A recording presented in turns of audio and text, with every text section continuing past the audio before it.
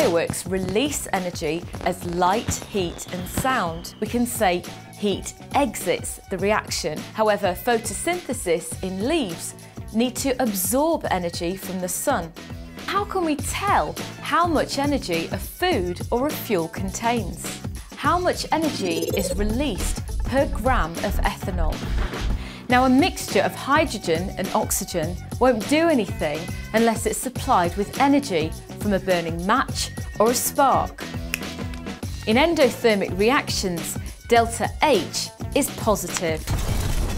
Existing bonds between the atoms need to be broken and they need energy for this to happen. So the overall energy change is the energy needed to break the bonds minus the energy needed to make bonds. When you put them together, it's exothermic. When you break them apart, it's endothermic. When you put them together, you're releasing heat energy. When you're breaking them apart, you need to keep the heat in.